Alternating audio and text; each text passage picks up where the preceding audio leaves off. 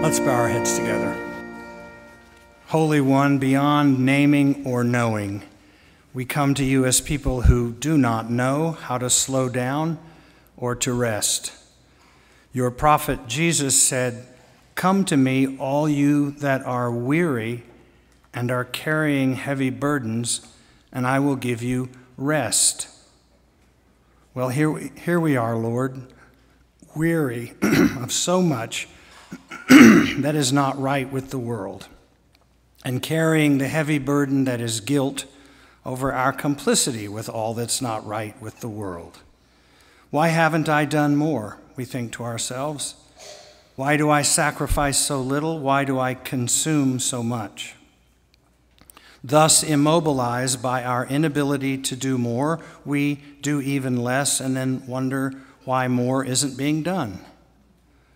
We have just enough guilt to make us feel miserable, but not enough to make us feel responsible, able to respond. So just when things are getting crazier and crazier, we need to take 5, step back, remember that we are useless if we are just tired all the time.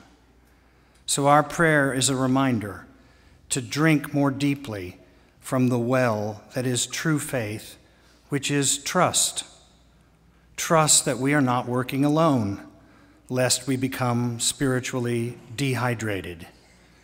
Help us, Lord, to be more than empty, cranky vessels. Show us the power of doing little things that show mercy and compassion, because we are powerful when we are not acting in self-important ways. We are agents of healing when we forget about being regarded as such.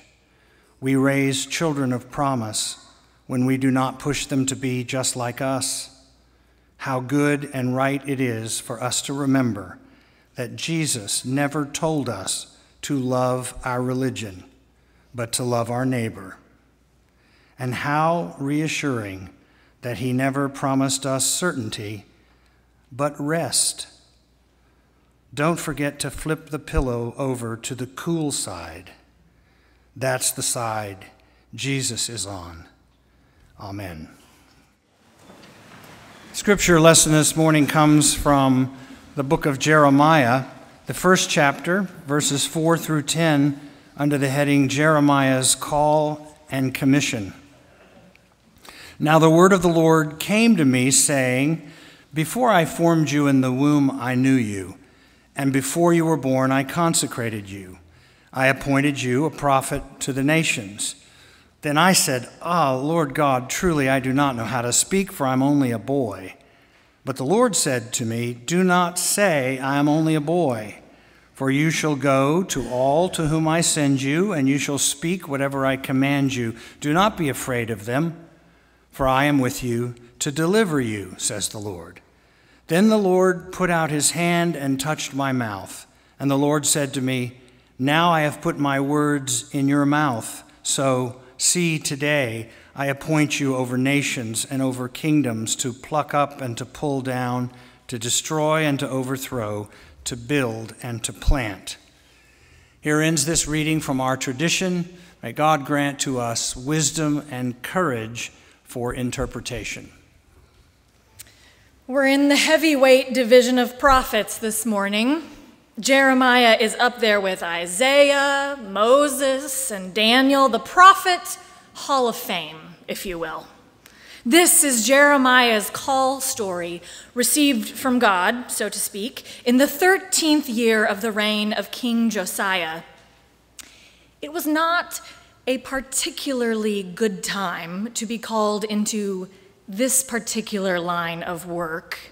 Israel lay between the major powers of the time, Egypt to the south and the Babylonian Empire to the north, a tiny sliver of fertile land perfect for a trade route in between the empires. And as we can see in our news headlines today, controlling trade routes is a critical function of empire. Israel was under the constant threat of invasion, and they saw their ability to avoid such conquering as a mark of God's protection, God's favor. So when invasion was imminent, it was a theological as well as political crisis.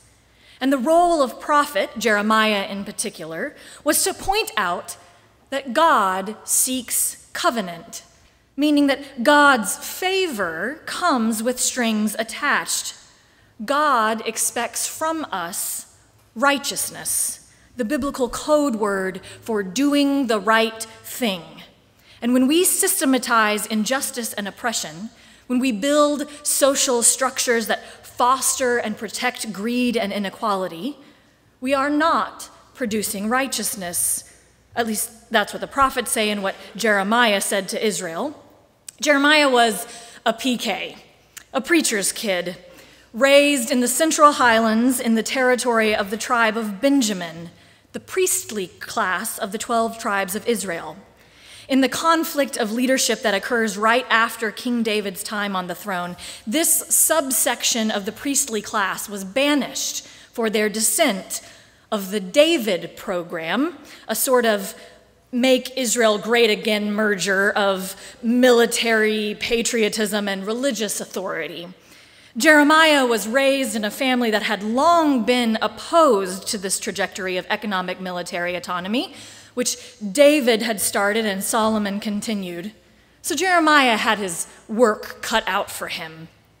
The purpose of the prophet in the biblical world is to deliver the word of God. So we need to unpack that a little bit because we think of the word of God as the Bible, but the Bible did not exist until the 4th century. And before there was a Bible, before people even wrote things down, there was revelation, prophecy, the speaking of God's will from people who were seen as conduits for divine proclamation. But here's the thing with such proclamation. Conduits are contextual. A prophet might be recognized by some people and flatly rejected by others. How do you know when a prophet is really delivering the word of God? And how do we hold up the word of God as a possibility, even in our day, when words are written out on a page and we still translate and interpret them differently, based largely on context? So again, Jeremiah had his work cut out for him. And we could talk a lot about what makes for a prophet and probably come up with a variety of lists, but what we really should talk about is what prophets do, their action, what they do, and that is they proclaim, they examine, they look at the world around them and ask why it is not better. And in the Bible, they do this in very specific ways. They always speak of justice, of mercy, and of the ways that we as human beings seek grace for ourselves, but often fail to give that same grace to our neighbors. Prophets do things that call out this habit. Acting as the voice of God, they announce God's judgment. We tend to hear judgment as individual, God's wrath called down upon a person for something they've done. And that's a little bit of a byproduct of a culture that sees a lot of things, if not everything, through the lens of self. But it was not so for the ancient Hebrews, whose prophets speak of judgment on Israel itself, on the systems and the corporate structure. Judgment is often understood as a negative thing, by and large, and we often attach to it images of a punitive, angry God. But that's not what is at work in the ancient Hebrew model of God. There we find judgment as a natural and cyclical consequence of the breaking of covenant or people not being righteous. Think of it as Judeo-Christian karma. You get what's coming to you. If you act unjustly, justice comes knocking. If you treat people unfairly, God rights the scales. Now, we may be able to give a lot of examples where this seems not to be the case, but The biblical prophetic witness claims that God's justice always comes. So if it ain't here yet, just wait. It's on its way. In our context, if this prophetic genre is going to still have an impact on us, and I think we need it to, we will need some redefinition of things like judgment and righteousness. We have been taught by the biggest chunk of Christian expression in the 20th century that righteousness is found in identity. It is what group you belong to, what church you are a member of, what profession of faith you make, what baptism you have. Righteousness is often presented as if it is contained in carefully selected lists of do's and don'ts that you need to at least appear to follow, almost as if it's more important to look righteous than it is actually to be righteous. This is how a nation can label its leader righteous despite having affairs, questionable business practice, and lies and manipulates to get what he wants. I am, of course, talking about King David. Y'all saw something else? Okay. All of this talk of righteousness and judgment makes most of us relieved that it is Jeremiah, not us, who was called. But of course, having heard the text, it is obvious Jeremiah would prefer God call someone else. If we let it, the story surprises us a little. It is astonishing that Jeremiah hears the voice of God giving him explicit instructions. On the one hand, it might make life so much easier if God were that direct with us. To have uncertainty cleared up like that would save us a lot of trouble and worry. On the other hand, we might not like what we hear.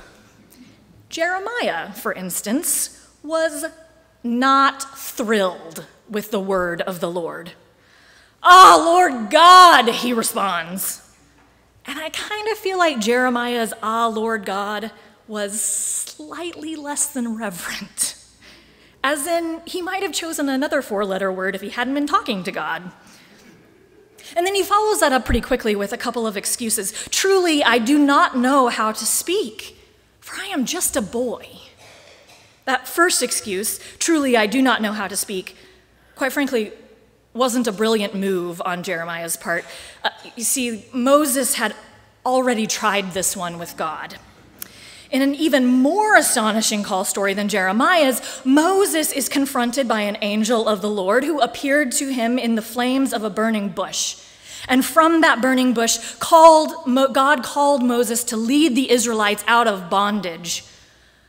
Moses is also not thrilled. Dude is just trying to make a living, worry about himself, keep food on the table. Also, he had an outstanding arrest warrant back in Egypt. So he tries to get out of it. "Pardon your servant, Lord. I have never been eloquent, neither in the past nor since you have spoken to your servant. I am slow of speech and tongue." But God, Elizabeth warned Moses, saying, "I have a plan for that. I will help you speak and teach you what to say." And that is, of course, what happens. Why Jeremiah thought it would be any different for him, I'm not sure. But maybe Jeremiah really didn't think that was an excuse that would work, for he followed it up really quickly with a second excuse. "I'm just a boy. Too young, God, too inexperienced. They won't listen to me." It is at this point that God gives Jeremiah the side eye. And she doesn't even try to be nice about it. She doesn't disagree with Jeremiah's self-assessment. God does not say, "Oh, Jeremiah, you're wise beyond your years," or "You have a sparkling personality, it'll be fine." So, in a way, God says to Jeremiah, "You are enough. You shall go to all to whom I send you, and you shall speak whatever I command you. Do not be afraid of them, for I am with you to deliver you." When Jeremiah says, "I do not know how to speak, for I am only a boy," God responds with, "That doesn't let you off the hook. I'm still going to need you to do what I've called you to do. You are enough." We know the rest of the story. Like Moses, Jeremiah grows into his role. He becomes quite good at speaking. He does indeed become a prophet to the nations, fulfilling his charge, as the text says, to pluck up and pull down, to destroy and to overthrow, to build and to plant. And what a neat story, right? What a lovely tale of divine insistence and personal fulfillment. I mean, of course, this is Jeremiah we're talking about. He was really something, like Moses and Daniel. I mean, of course their call stories are like this, and of course they say yes, and of course it works out the way it does. I mean, the call stories of the major prophets really couldn't be any other way. And thank goodness it was they who were called. I mean, after all, we're the ones who are really too young, too old, too busy, too inexperienced, too awkward, too dumb, too unprepared, too poor, too rich, too uncertain, too far down another road, too close for comfort, too far from seeing the final result, too stuck in our ways, too fill in the blank to be the ones God is asking to do the plucking up and pulling down, destroying and overthrowing, building and replanting. But as St. Augustine said, without God, we cannot. Without us, God will not. So these call stories in the Bible, they are our stories, whether we like it or not.